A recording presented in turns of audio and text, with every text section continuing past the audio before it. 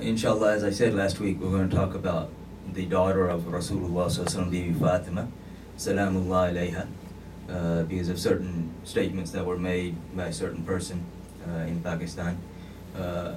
The legitimate scholars even hesitate to simply use the word daughter of Rasulullah sallallahu alaihi wasallam. Because daughter is a very ordinary term for someone who is extraordinary. So they prefer to say the princess of Rasulullah sallallahu alaihi wasallam. The problem that, or where people run into problems, and this is the basic flaw with Wahhabism and Salafism as well, is they look upon Rasulullah sallallahu alaihi wasallam like they look upon themselves.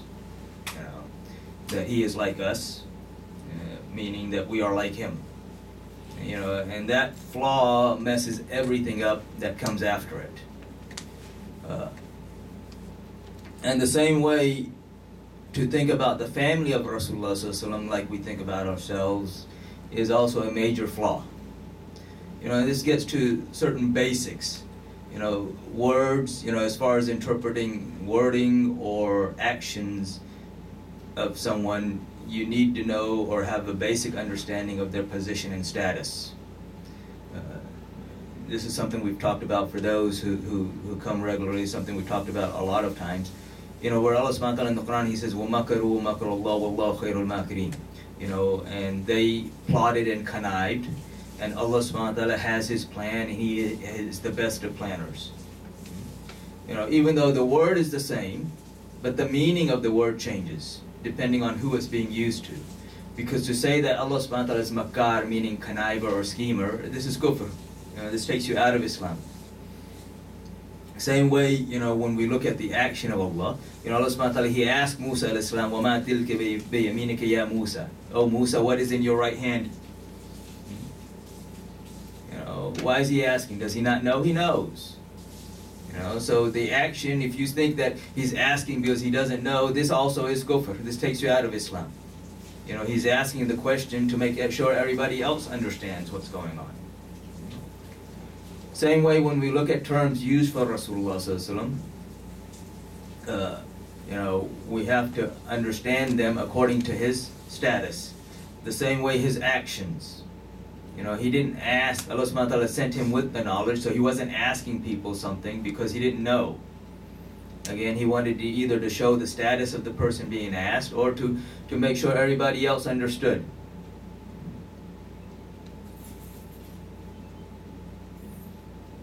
In order to understand the status of Bibi Fatima, Salamullah alayha, we have to have some basic understanding of Rasulullah sallallahu alaihi wasallam himself.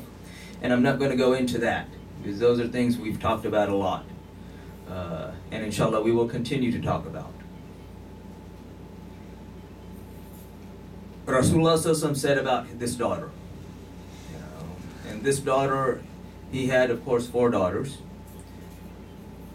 But this one is different. Even though all of them are princesses, all of them, their status is something we can't comprehend. But the status among them of Bibi Fatima is different, because through her, his progeny continued. About her, he said that she is the leader of the women of Jannah. Just some basic things. The leader of the women of Jannah. Of all of the women of Jannah. So within Jannah, you will have those who are the mothers of prophets, those who are the wives of prophets. And yet she is the leader of them all.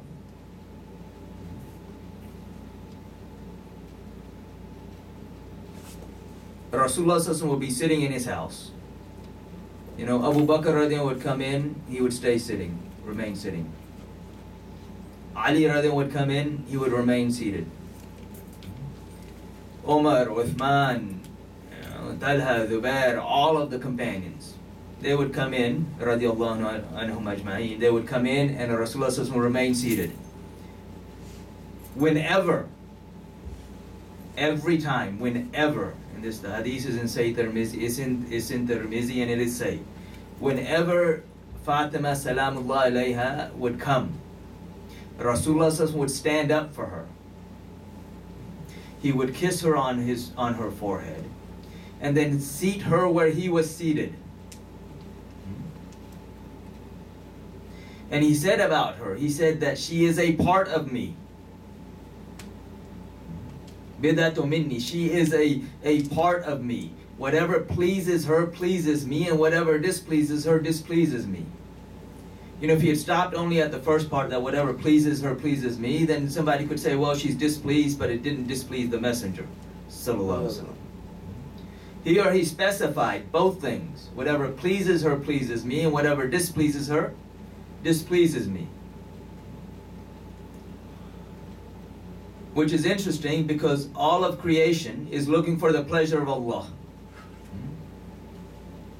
You know, you ask, any believer, oh, why do you pray? For the pleasure of Allah. Why do you fast? For the pleasure of Allah. Why do you do anything? For the pleasure of Allah. And yet Allah subhanahu wa ta'ala, what says what? About Rasulullah sallallahu alaihi wasallam. وَلَسَوْفَ يُعْطِيكَ رَبُّكَ فَتَرْضَى. That I will give you so much that you will be pleased with me. Allah subhanahu wa ta'ala doesn't need to please anybody. But this is His love for Rasulullah sallallahu alaihi wasallam. All of creation is looking for the pleasure of Allah, and Allah is looking at the pleasure of Rasulullah sallallahu alaihi wasallam.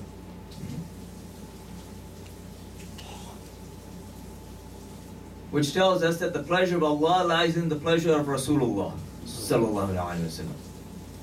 But the pleasure of Rasulullah sallallahu alaihi wasallam lies in the pleasure of Bibi Fatima salamullahi alayha.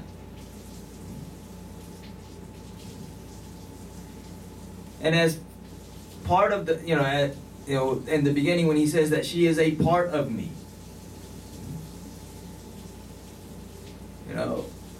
the whole is the sum of its parts. This is a easy concept to understand. The whole is the sum of the parts. Of course, for Allah subhanahu wa ta'ala, He has no parts. He is simply whole. He is Allah. But for everything else, the whole is the sum of the parts. And when Rasulullah says that she is a part of me. So if the whole is pure, then the part must be pure. If the whole is perfect, then the part must be perfect. If the whole is innocent, then the part must be the same. I mean, this isn't rocket science. This is very simple.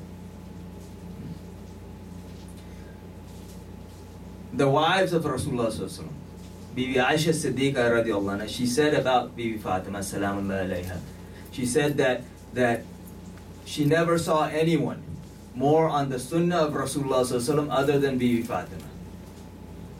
To the extent, she said that we, the wives of Rasulullah sallallahu alaihi wasallam, we couldn't tell when Rasulullah sallallahu alaihi wasallam was walking or when Bibi Fatima was walking. Certain people you can tell, okay, the way that you can hear their footsteps coming, you can tell, okay, this is so and so, just the way they walk. And the wives of the Rasulullah sallallahu alaihi wasallam said that we could not tell the difference between her walking and his walking, and that she was on the way of Rasulullah sallallahu alaihi wasallam more than anyone else they'd ever seen. Because again, she is part of him. And this is why Imam Malik rahmatullahi alayhi, he said that she is above all of the rest of creation after the prophets, including Abu Bakr and Ali radiallahu anhu. Because he said his argument, which you can't argue with, was that how can I prefer anyone above even a part of Rasulullah sallallahu alaihi wasallam. Again, these are not difficult concepts to understand.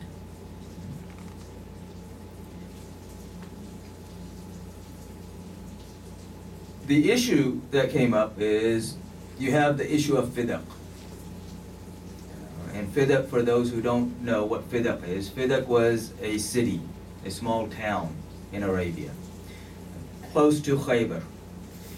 The ruling is that, if the Muslim army would go to war, and if they would fight, then 20% was for Allah and His Messenger, sallallahu alaihi wasallam. The remainder, 80%, would be distributed among the soldiers. This is called anfal, the spoils of war. You have something that's also known as fay. Fay is that the army goes and the place surrenders without fight. And in that situation, 100% is for Allah and His Messenger, sallallahu alaihi wasallam. So this becomes the property of Rasulullah, sallallahu alaihi wasallam. There were other properties that Rasulullah sallallahu alaihi wasallam had, and a simple example of that is Mukhayriq, who was a Jew, who became Muslim on the day of Uhud. And before the battle starts, he comes to Rasulullah sallallahu alaihi wasallam. He says that I feel that I will be martyred in this battle, and I have 7 gardens in Medina Munawwara, all of which have water. And if something happens to me, then they are all yours. And he is one of the first martyrs of Uhud. And so all of that became the property of Rasulullah sallallahu alaihi wasallam. But Rasulullah sallallahu alaihi wasallam used to spend all of this on his ummah. If you look at the condition of the household of Rasulullah sallallahu alaihi wasallam, the condition of everybody else improved. You know, from a wealth standpoint. The last houses to improve the condition from a wealth standpoint was the house of Rasulullah sallallahu alaihi wasallam himself and the house of his daughter, his princess, Bibi Fatima Salamullahi alayha. But when Khaybar was conquered, you know, the condition of all of Medina improved. When the people of Fidak came and surrendered, now he started spending that wealth upon the household. Rasulullah would spend that wealth upon the household, you know, upon the household of Ali, radiallahu anhu. When Rasulullah passed, Abu Bakr radiallahu is chosen as the Khalifa. Abu Bakr radiallahu takes all of this wealth, all of this land, all of this property, and puts it in Baytul Mal, in the public treasury. And he does this without giving any explanation. He simply does it. The daughter of Rasulullah comes to him. Bibi Fatima Salamullahi alayha, she comes to Abu Bakr. And the way she comes to him is also important to understand. But before this, we have to understand again her status, her character. You know, because you can see 2 people from a distance fighting, and you think they're fighting, but then later on you realize, or you're told that, oh no, those were, you know, martial artists and they were just practicing, they were sparring. And yet you've told everybody else, oh, they were fighting, you know, when they weren't fighting. You know, because you're looking at it from a distance, and even if you're looking at it up close, if they're very good at what they do, you know, if you don't know who they are, then you think, oh, they're fighting. Surah Insan, in 29th juz, the whole surah is revealed in honor of the household of Ali, radiallahu anhu. You know, in the household of Rasulullah sallallahu alaihi wasallam, Ali, Fatima, Hassan and Hussein alayhi salam. What happens is that, you know, or part of what happens with certain verses is that, you know, there's nothing to eat in the house. They're fasting because there's nothing to eat. Ali radiallahu anhu, he goes and he works for a day. He gets enough bread that they can break their fast with. They're waiting to break their fast, and as they're about to break their fast, there's a knock on the door. They open the door, beggar. He says, I need something to eat. They take that bread, give it to him. They go to sleep hungry, drink a little water, and that's it. No one complains. The next day, the same thing. Now again, they're sitting waiting to break the fast, and the knock on the door. Open the door, and an orphan saying, give me something to eat. They give him everything. Drink a little water, You know, they go, Ali radiallahu anh goes to the masjid. The grandsons, you know, if you look at where their houses were, they were connected to the masjid. They were right next door to Rasulullah sallallahu alaihi wasallam. They are seeing Rasulullah sallallahu alaihi wasallam in this condition. Don't raise a voice. No complaints. Third day, same thing.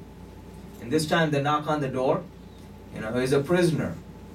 He says, I'm hungry, give me something to eat. They give him everything. At this point, Jibreel al-Islam comes to Rasulullah sallallahu alaihi wasallam. He says to him, Ya Rasulullah sallallahu alaihi wasallam, please do something. You know, your children, your grandchildren, for whom Rasulullah sallallahu alaihi wasallam, he said, Fatima is my joy. And her sons are the fruits of my soul. So Jibreel al-Islam, he says, please do something. We, the angels, we can't stand this anymore.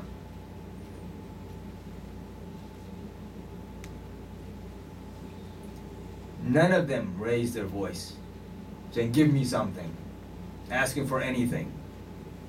This is their character, that they prefer the ummah over themselves.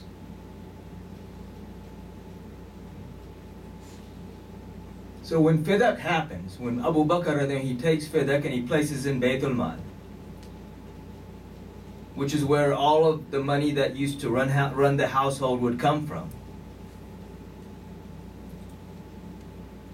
she goes to him. But you know, the problem is when we think of this, you know, like here in the South, they say WWJD. You know, what would Jesus do? And of course, what they mean really is, what do I want to do, and I can impose it on him. That's what they mean by it. And unfortunately, we have the same mindset now.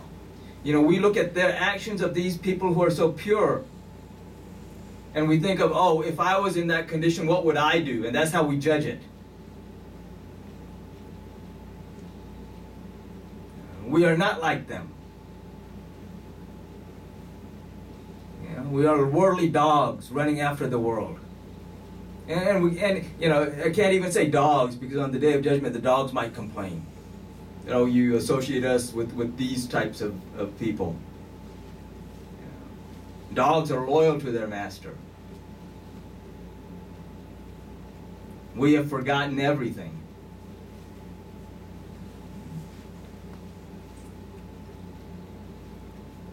She goes and she asks for fidak. And she goes with the uncle of Rasulullah, Hazrat Abbas. And this is important to note. She doesn't go with her sons. She doesn't go with her husband. She doesn't go with anybody else except Abbas radiallahu anhu. And she asked Abu Bakr for fidak. Abu Bakr radiallahu anhu, now he says why he did what he did. He says that Rasulullah said that we the prophets do not leave an inheritance, and whatever we leave is sadaqah. It is charity for the ummah. But he also says, that I prefer to do good to the family of Rasulullah before I prefer to do good to my own family. And I will continue to use the wages from fidak the same way Rasulullah used to distribute it, without any change. She doesn't say anything. If she had an issue with his decision, she would have said, how can you do this? She is the first qutb of this religion. She is the one who was raised in the household of Rasulullah. She is the one who is seeing revelation come.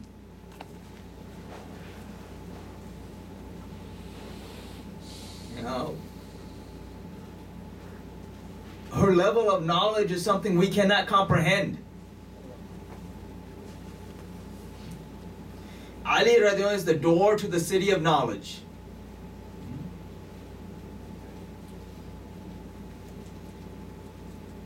And she is his kuf.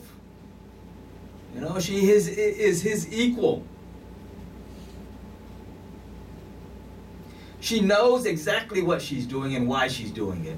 And she also knew before she had asked Abu Bakr why he had done what he had done. But since he didn't give an explanation, He left himself open for criticism later on. And Abu Bakr is one of those whom Rasulullah could not tolerate hearing anything against. Anyone who complained about Abu Bakr, Rasulullah would chastise them.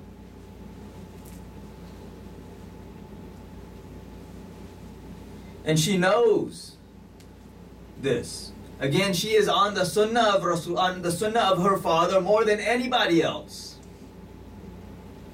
So she goes to defend Abu Bakr.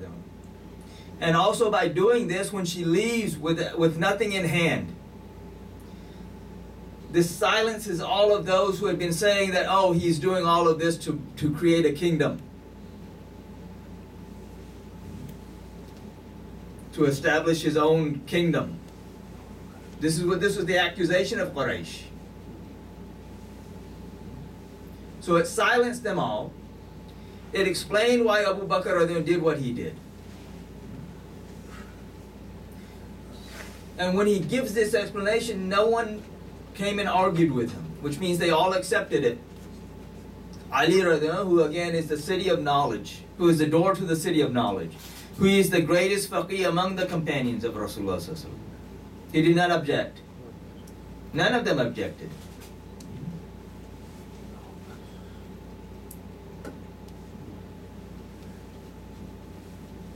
She goes back home without saying a word. Again, we have to understand her doings according to her status and her character. It's not like, oh, what would I do? I am not like her, and she is not like me.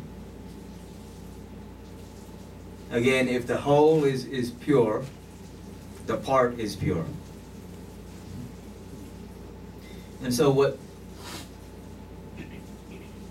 this certain so-called scholar said was that, oh, when she went and asked for fida, she did khata, she made a mistake. I mean, that's putting it mildly. Which is also interesting because for 1400 years, there have been people who have called Ali kafir.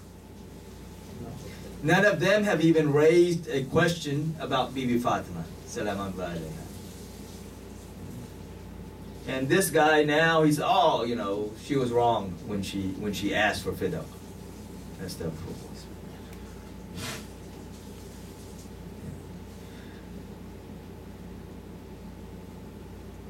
Time's running out, and I'm going to end with this.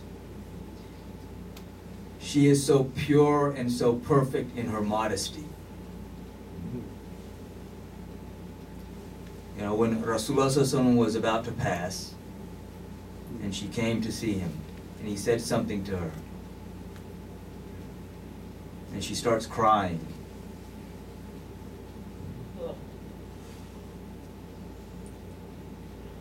And again, the wives of Rasulullah are witnesses to this. She starts crying, and then he calls her again, and he says something else to her, and she starts laughing.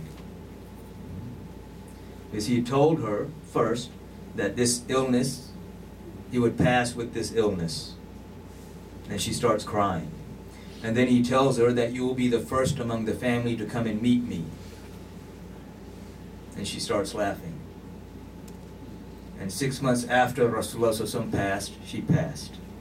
But the way she passed, again, so perfect in her modesty. When she was asked about the perfect prayer of the women, she said that that prayer would be the one that she prays in the innermost room of the house with the door closed. But when it came her time, she made ghusl herself. She goes and she makes ghusl and she put on her kafan herself.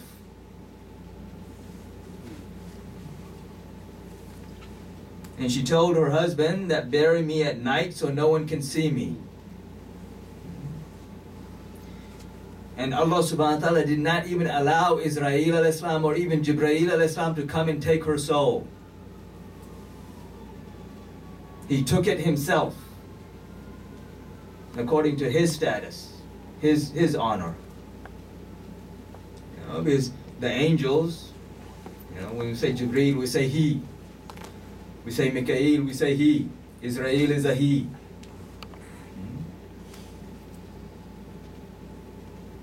And she is so modest and pure that Allah subhanahu wa ta'ala didn't even allow them to come to her. That He Himself took her soul. So, time's up. Inshallah, we really, we start talking about her and we could go on and on for days and not even do any justice to her status. So, may Allah subhanahu wa ta'ala protect us, and truly give us an understanding of this princess of Rasulullah sallallahu alaihi wasallam, and give us her love and her pleasure. So, and just raise us up in a condition where she is pleased with us. Because if she is pleased with us, then Rasulullah sallallahu alaihi wasallam is pleased with us. And if he is pleased, then Allah subhanahu wa ta'ala is pleased. And that's it. But if she is displeased, then the same thing extends on. Then if Rasulullah sallallahu alaihi wasallam is displeased, and if Rasulullah sallallahu alaihi wasallam is displeased, then Allah is displeased. Period. So may He give us her pleasure, and allow us to kiss her feet, because even on the day of judgment, when she enters the field, an announcement will be made, and she will come with 70,000 hur from paradise. An announcement will be made to everybody to lower your gaze, because the daughter or the princess of Rasulullah sallallahu alaihi wasallam is coming, and everybody will lower their gazes. May Allah subhanahu wa ta'ala again give us some understanding of her status. And so those who have not made sunnah, go and make sunnah, inshallah.